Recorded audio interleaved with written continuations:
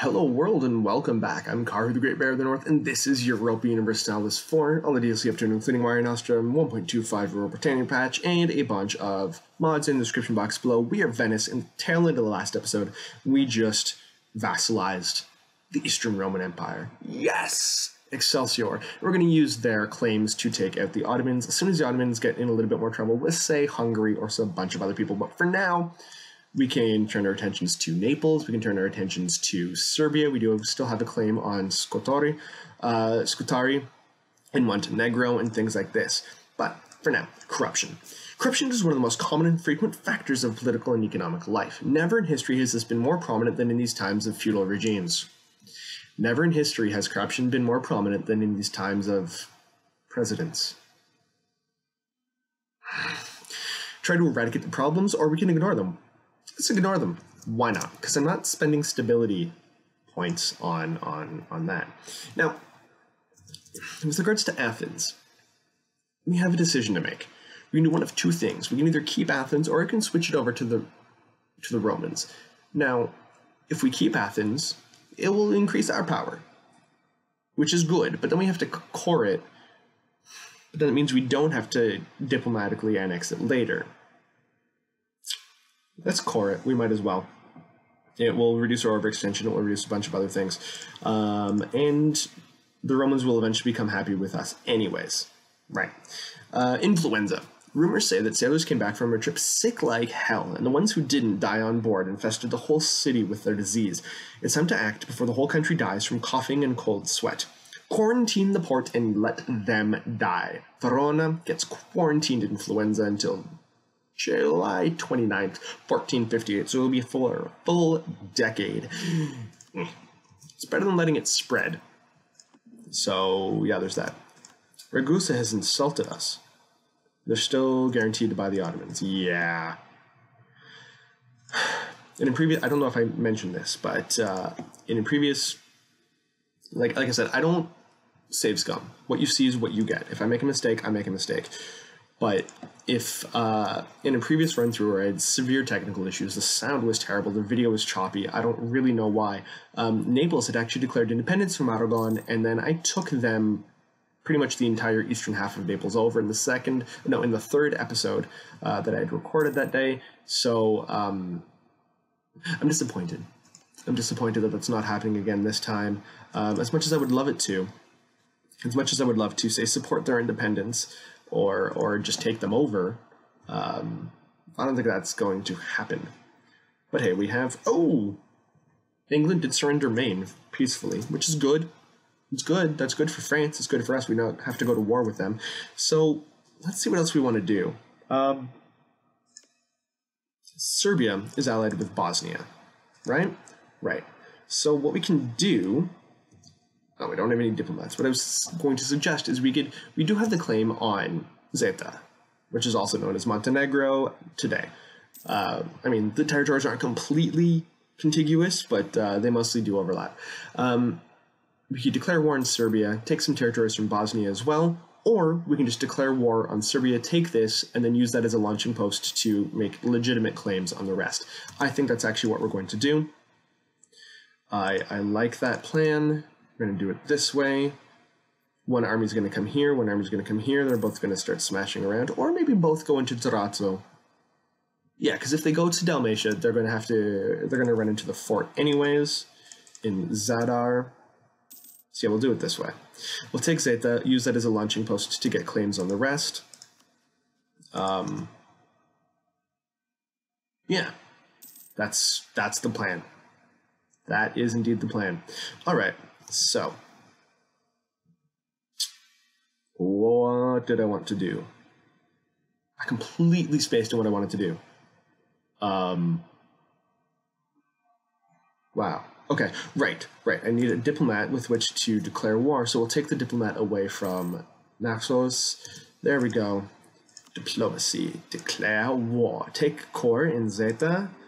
There we go. We'll leave that diplomat kicking around just for a little bit. Carlo Modigliano. Yes. There we go, we'll invade Zeta. And yeah. Ooh, what I could do... Oh, there's a new pope. Heyo. I could use these guys, and I can invade Dalmatia. I'll be considered the defender, which would be good. But you know what? I'll try to take over some of their territories first. Seal of Confession. Religious institutions are considered sacrosanct and above the petty plots and schemes of countries and spies. That's why it's crucial to infiltrate them. Many secrets that would never be spoken aloud are told in confidence to religious authorities, which the practice of confession has even turned into an institution. A church, in one of the countries we have focused our espionage efforts on, has presented an unprecedented opportunity to exploit this. One of our local agents, posing as a nun in the local convent, has found that she can overhear the conversations from confessionals while doing chores in the church. While she is likely to escape detection, the plan would outrage religious authorities if discovered. Is it worth taking our chances? We could. It will increase the size of our network in Aragon, but there's a 30% chance that the Pope will find out, and that's really bad, considering we want to be on at least relatively good terms with the Pope. We do not want them to excommunicate us. I can probably say him instead of them. Berlusconi, the Pope, has always been a dude, and probably always will be. Seal of Confession. Unthinkable. She should inform the priests that they can be heard, gain 10 diplomatic power. I like power. There we go. We will... Oh, we have access through Albania. We didn't need to go the naval route. That's okay. There we go. Smash their fleets. Smash them, I say. Fantastic. Good, good, good. The Renaissance. Oh, yeah. Also, in that 3 episodes that I had to can because of technical issues, the Renaissance started in Venice. So, you know. Since the 14th century, the wealthy and powerful in the Italian city-states have been patronizing artists and scholars willing to explore the old Roman and Greek societies of their forefathers.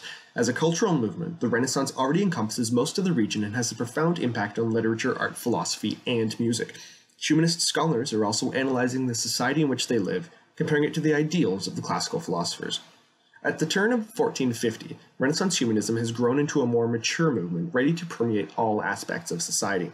A new ideal for rulers, as well as those who are ruled, is spreading as quickly as the early printers can distribute copies of these new ideas. A true Renaissance humanist is an expert on everything, from politics and philosophy to art, textual analysis, music, and architecture. The Renaissance is now ready to reshape the world to better fit its classical ideals. And where did the Renaissance start? Let's find out. In Montferrat. Really? I've never had it start in Montferrat. Okay. I mean, I've heard it had to start in Ferrara, in Urbino, in Bologna, in Mantua, in Milan, in Venice, in Firenze, in Roma, but never in Montferrat. Kosovo is ours. Good. And we're going to do this basically just to smash around Serbia and Bosnia a little bit. Try to just earn a little bit of money from them would also be really nice. I don't actually want to engage them in a straight-up open battle, though. Especially one where we will be attacking into a place where there will be a defender bonus. So, yes. Where are you going? You're going to Kotor? There we go. Let's send these guys back around. Let's smash them around a little bit more, Bosnia, that is.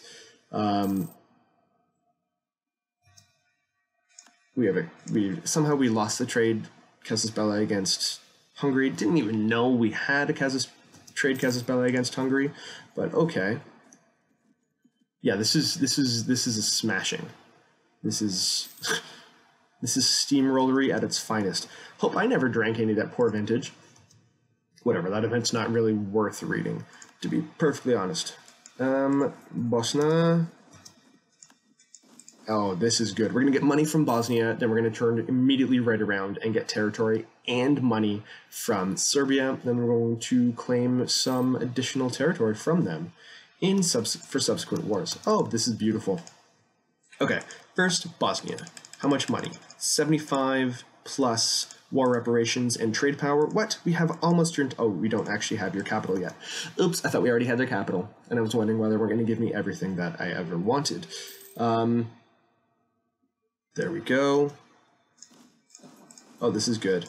This is definitely double plus good. I mean, not quite Naples declaring independence, good, but it is good. Yeah, there's a siege of Treviso, but it doesn't really affect us because we're totally going to finish this siege before they get theirs, and they'll be out of the war anyways. Actually, Serbia will probably also out of the war. Be out of the war fairly soon, so this is a good start. There was an election, and we could stay in office, because technically in real life, the Doge in Venice was elected for life. It wasn't one of the Florentine things or one of the Ancona things, one of the Pisan things where they just rotated through Gonfalon years. The Doge was elected for life. In this game, it's just a standard republic. I think that should be changed. But anyways, what I'm going to do is I'm going to keep it around. One, because he will gain in experience, he will gain in ability, basically one additional diplomatic, military, and administrative power per month, which is fantastic, and 50 power in one of the 3 categories. At the cost of 10 Republican tradition? Yeah, like I said, last episode, we eventually do want to turn ourselves into a monarchy. We already have a duke, right? The Doge is equivalent of a duke. In fact, there's some kingdoms. The Kingdom of Dalmatia was under Venice for a while, so yeah, we can totally claim a monarchy. Transfer trade power, war reparations, this is very good. Boom. Fantastic. Excellent. You know what? This isn't the best start as Venice I've ever had, but it's a pretty decent one. There we go. And now Serbia will give us Zeta. What will it cost to get Kosovo? Only 75, only 45 diplomacy. Not really enough aggressive expansion to make this not worthwhile. So we'll do transfer trade power, war reparations, and 3 of their territories. Yeah, let's do it. Boom! When talking about the regions we've conquered, I want to focus on why they would be important to the people we're playing as. In this case, the Venetians would be interested in trade and the ability to defend themselves from Ottoman expansion. Montenegro borders the Adriatic and would probably be most important to the Venetians. Historically, the Venetians did control much of this territory. Kotor, or Cathedral to the Italians, was perhaps the most important city to the Venetians. Indeed, everyone from the Romans to the Byzantines to the Bulgarians, Serbs, Hungarians, Bosnians, Venetians, and Ottomans coveted the area. It's easy to see why. At the end of a long bay, it was very easy to defend the site from land or naval assault. In fact, the Venetians heavily fortified the site, the remains of which are now a UNESCO World Heritage Site. In addition, Kotor was an important religious site, being the home to one of only 2 cathedrals in Montenegro. Historically, the city was an important bulwark against Bogomil heresies and part of the border between the Catholic and Orthodox worlds. Budva, or Budva, was further down the coast from Kotor. It was one of the oldest Adriatic communities, settled more than 2,500 years ago. Apparently, the city was founded by Cadmus, noted dragon slayer and husband to a goddess, after he was exiled from Thebes, which he also founded. Like Kotor, the Venetians built up major defenses once they took the city in 1420. Bar is currently the largest port in Montenegro, but it also has a long history, with evidence of Neolithic settlement. Its name derives from Antivari, meaning across from Bari, a city in Italy. Bar is the seat of an archdiocese that covers almost all of Montenegro, and it has dozens of smaller churches and monasteries, both Catholic and Orthodox, in the surrounding area. Most interesting, to me at least, Bar is also home to, as locals believe, the oldest olive tree in Europe, the Stara Maslina. The legend of this thing goes back more than 2,000 years, and feuding rivals still meet there to discuss peace today. We now also control Podgorica, the capital of modern Montenegro. In the 15th century, Podgorica was a regional trading hub with 6 rivers, a large fertile plain, and a major lake within a short distance to the city. I'm sure the Venetians would have loved it. The region of Rascia is historically the center of Serbian realms. The fortress at Rash was built under Byzantine rule to protect the trade routes from Ragusa, Zeta, and Bosnia in the west to Sofia, Constantinople, and Salonika in the east. The oldest church in Serbia, the Church of Holy Apostle Peter and Paul, was in the area and can still be visited today. The castle and old marketplace, the Stari Trgovište, was abandoned in the 13th century but is now a UNESCO World Heritage Site. A large market, the Novo Trgovište, or Novi Pazar, it was called by the Ottomans, grew a short distance east in a more accessible area. Then this new city was the center of Ottoman power in the area. Finally, we have the area of Kosovo and its capital Pristina. Originally settled in the Paleolithic era, Pristina became a major urban center in the Roman Balkans. In medieval times, Pristina grew in power as a regional trade center due to its location on east-west trade routes in close proximity to rich mines, which produced 6 metric tons of silver per year in this time period. The area is also famous for the Kosovo field, the site of 2 major battles between Europeans and Ottomans. In real history, John Hunyadi, the White Knight of Wallachia, and Murad II met there in 1488. Nearly 100,000 men clashed, with the Ottomans emerging as decisive victors, and this battle was the last major attempt to protect Constantinople from the Ottomans, which would fall just 5 years later. Hopefully, things go better for us this time around. Excellent. I don't know why I did this, but I did this, so deal with it. Kosovo and Rashka will join our territories, and this is good! This is a very good start. We've lost the Reconquest Casus against Serbia. That's okay. It's okay. We will eventually get a different Casus Belli on them. Come on, Naxos. Why can't I click? There we go. Improve relations with them. We will eventually incorporate them, and you know what? The spy network in Aragon went belly up for a bit, which is unfortunate. Let's get another galley.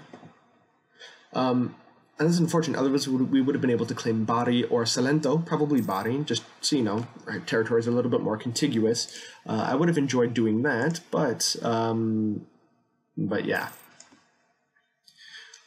So we'll keep that guy around for a little bit, and then we'll spin him over to increase our relationship with Corfu. We will start to integrate them, and everything will be good.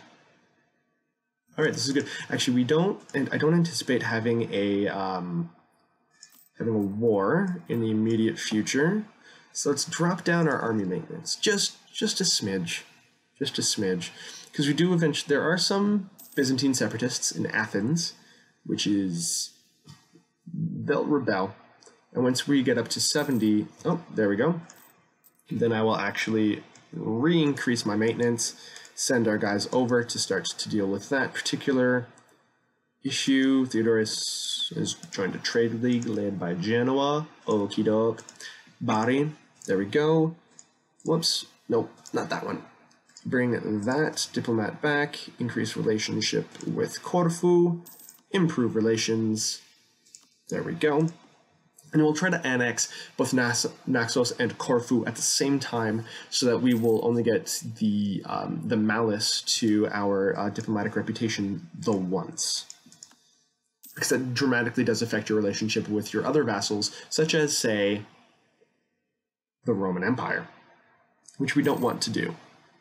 There's Serbian separatists in Kosovo and Raksha. Okay. The Serbian separatists, there will be 11,000 of them. And there will only be... Oh, dears. You know what I'm going to do? I'm not going to do anything, actually. I'm going to let them rebel. That's fine.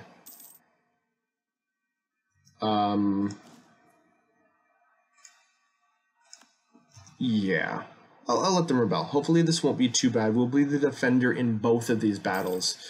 At least I'm anticipating that they will come into Athens and not into Negropont. It just occurred to me that both Montenegro and Negropont mean the same thing. No, oh sorry, Negropont is Black Bridge, not Negromont. I'm silly. Grand Ball in Venezia. Although rather costly, the court has expressed its desire for glamorous balls, state dinners, or other extravagances to entertain themselves. We can arrange a ball, a masked ball, masquerade, faces on parade, masquerade, Phantom of the Opera, in case you guys don't know. We'll gain 10 prestige, lose a little bit of cash, or we will lose prestige. Yeah, let's totally put on a masquerade. Carnival, Venetian Carnival, right? Fantastic. Beautiful stuff. Actually, the first time I went to Venice was during Carnival. I didn't know the Carnival was there. I was still in high school. I wasn't that much of a Venetian fanboy as I am now. Oh, man, they went to Kosovo. That's unfortunate. You know what? I'll let them take Kosovo, and then they'll have to invade me some other way. So yeah, the first time I went to Venice was during Carnival, and it was beautiful. It was stunning. The colors, the shapes, the life. Oh man, if you ever get a chance to go to Venice during Carnival, go. Most Most Serene Doge. Your eldest son is on trial for corruption and bribery yet again, but this is a different son because this is a different Doge. There's a Republican tradition, but gain a little bit of power, and that's good. Power is very, very good.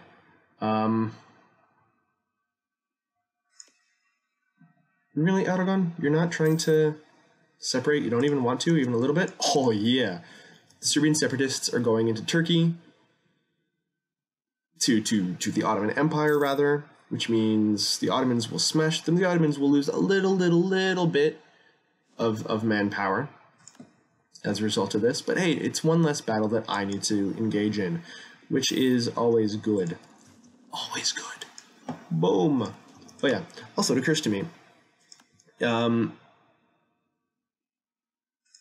Zaudeljak? No, that wasn't the...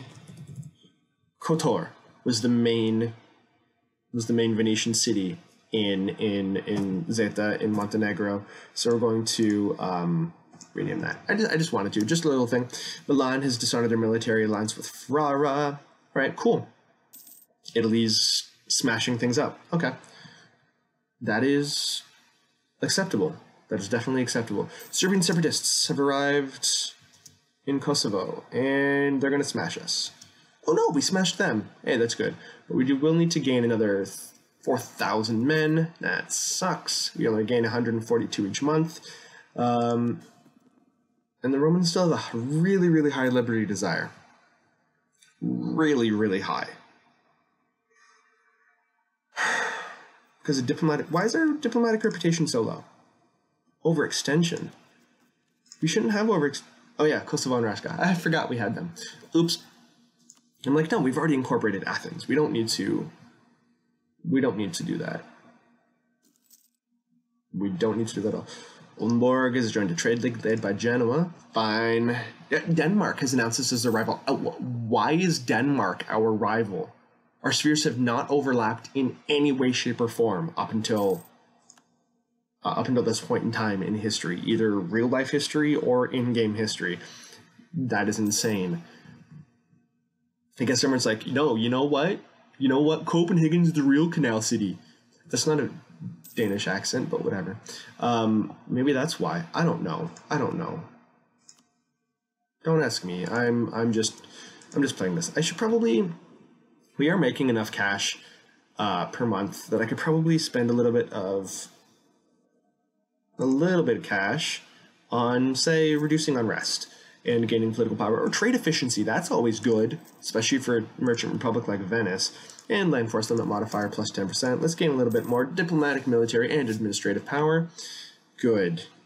Our relations with Naxos is high enough that we can deal with them. All right. There's a rebellion in Athens. And hopefully we will smash them. That was actually close. That was really close. We can pass the Advancements of Religion Act, make it a legal offense for servants and the like to read our Holy Bible, reserve the right for clerics and noblemen.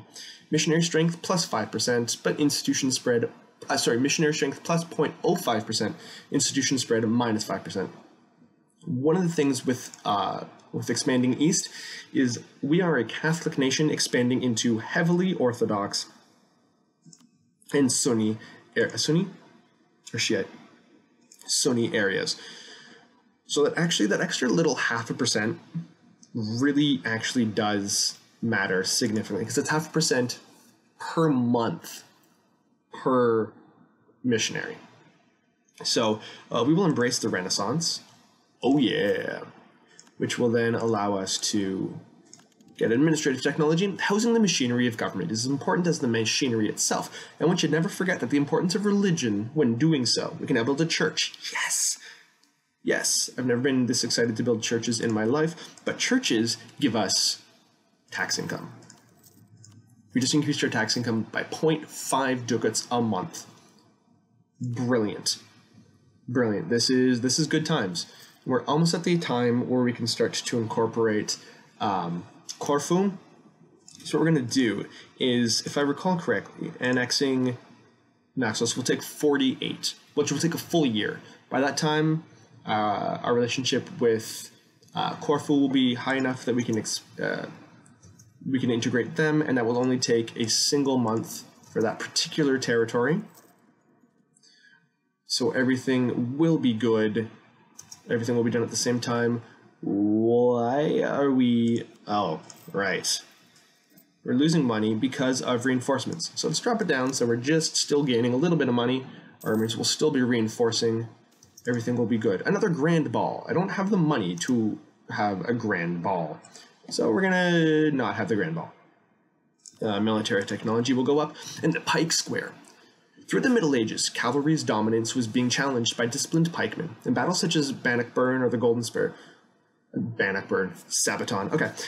Cavalry was defeated by pikes. A combination of improved training and discipline and the addition of swordsmen to provide close combat support has raised this formation to the peak of its efficiency.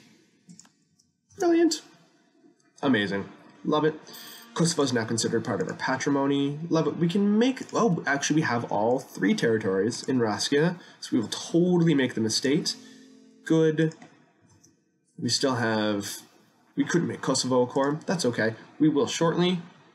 And in 1 month, we'll be able to vassalize Corfu. Beautiful. Everything is coming up. Milhouse. Oh, no, another month. Another month. And that's okay. We're only actually halfway through the vassalization of Nassau. So there we go. The Family Act. Yeah, this is a reference to a very, very inappropriate joke.